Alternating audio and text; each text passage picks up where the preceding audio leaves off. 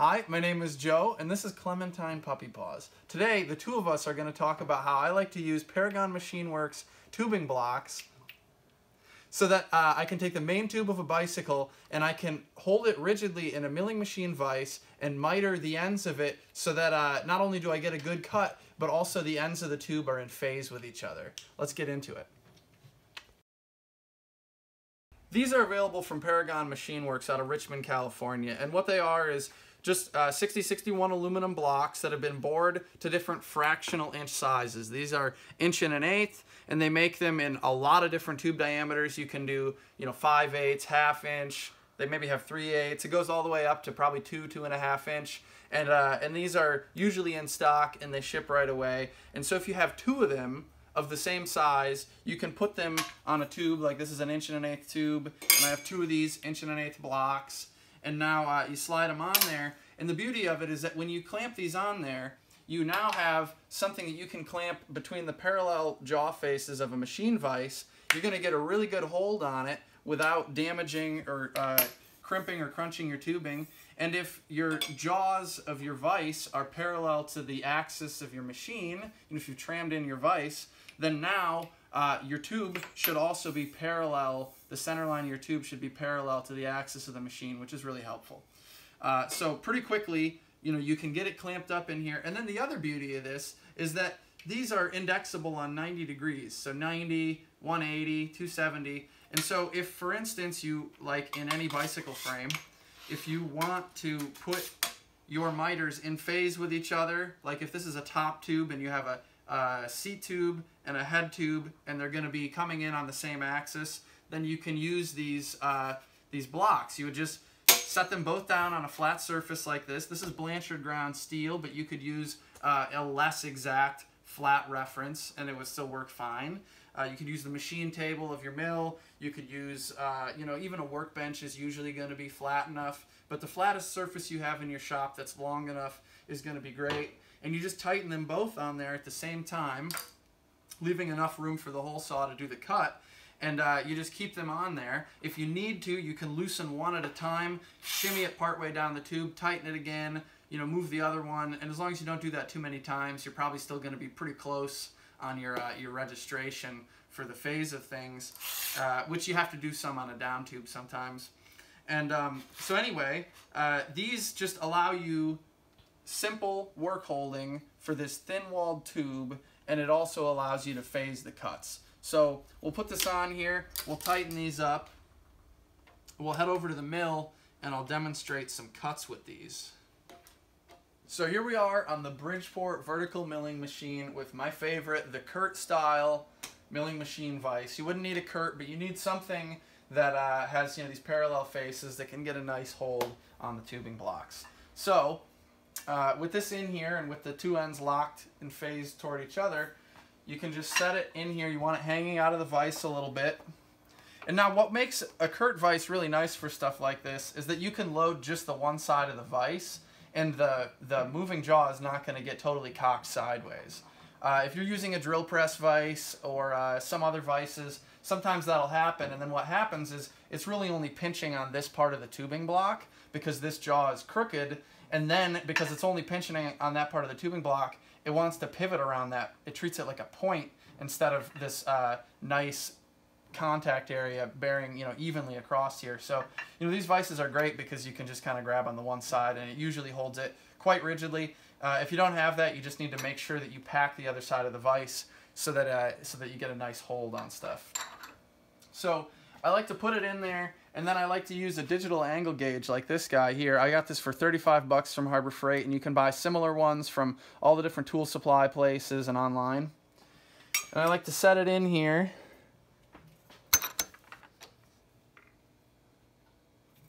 And now, you just have to do some math or look at BikeCAD. I just use BikeCAD outputs for this stuff. And you set it to whatever degree you need to. And this way you don't need to change the angle of the head. Certainly, one of the valuable features of a Bridgeport is that the head can be tipped and it can be knotted and all these things. The ram can move in and out. It's a very versatile machine. But I don't like screwing around with that stuff because it takes a while to put it back to 90 degrees. And you really never have to change the head from 90 degrees for almost any setup. it's pretty rare that you need to do that if you have other work holding sorts of tools to help you get the setups you need. So when you've set up the angle that you want, you set that aside. Then you got to get on the tube center line, right? So you don't want to be too far this way or this way. That's the y-axis on a machine like this. And so I have an edge finder, and well, let me explain. I use Paragon Machine Works hole saw arbors. These have a 3/4 inch shank, and they just screw on any old hole saw. And I find that whatever hole saw you have is probably going to work okay, as long as it's not totally dull. You know, sometimes it seems like the hole saw is the issue, and it could be if it was worn out enough. But I find that most hole saws work all right if only you have a rigid enough setup to make use of it. And that usually when people are having issues with hole saws and mitering tubes, it's not so much about the saw, it's about the rigidity of the entire setup. So knowing that I'm going to be using 3/4 inch shank, and you can see here I have a collection of these with all different sizes ready to go, which is really nice. Because they all use a 3/4 shank, and I have a 3/4 collet up in here when I'm doing this work, then I've modified a regular edge finder so that it works on 3/8 of an inch also. So I put that up in here. Now I can use the same collet that I would normally use, and I can touch off my tube and get on center line. When I see the edge finder kick off on the side of the tube, I'm going to zero my digital readout in the y-axis and feed across.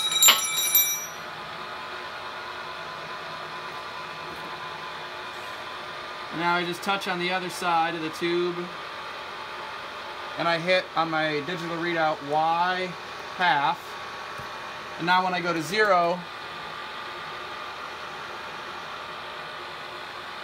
I'm on the tube center line, and I can lock my table and shut off the spindle. So it's pretty easy if you have a digital readout. If you don't have a digital readout, you just have to use your hand dial with the graduations here, and you have to count revolutions, and it's a little bit more of a pain, but you can still do it just about as quickly.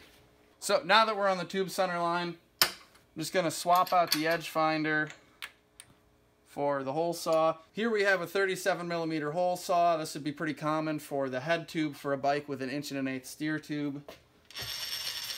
I know I'm on my center line of the tube. I come up to my mark, and I always like to mark the tube before I put these blocks on so I can lay a ruler flat down against here. It just makes it a little bit easier. So I come up to my mark, and now I'm going to lock the table here in the x-axis. And now the machine should be pretty rigid. I have it at 660 RPM, which seems to be a fine speed for this. So on the gearbox on the side, I have it at 3/1000ths down feed per revolution. So every time the spindle makes a revolution, it's going to move down 3/1000ths of an inch. That's going to keep this cutting, and I don't need to advance it manually. If you had to advance it manually, you'd get the job done, but you would have to apply an even amount of pressure. The beauty of this is that it has a consistent feed rate, and it feeds for you, so you can actually get a stop like this and clip it in here so that when it gets to the bottom of the cut, it trips itself and it doesn't machine into your table. So you can start the cut, walk away, grab your next tube. It's a pretty slick setup. So turn the spindle on, and then I just engage the power down feed.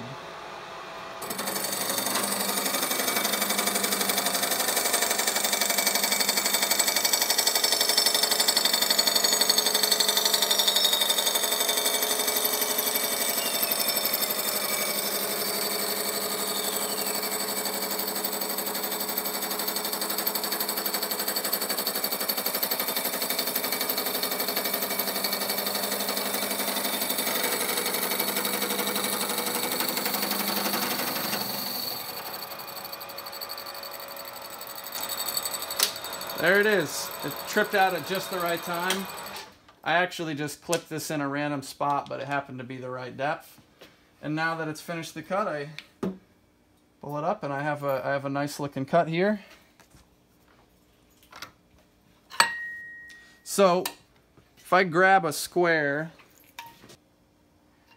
yeah, that looks pretty good there.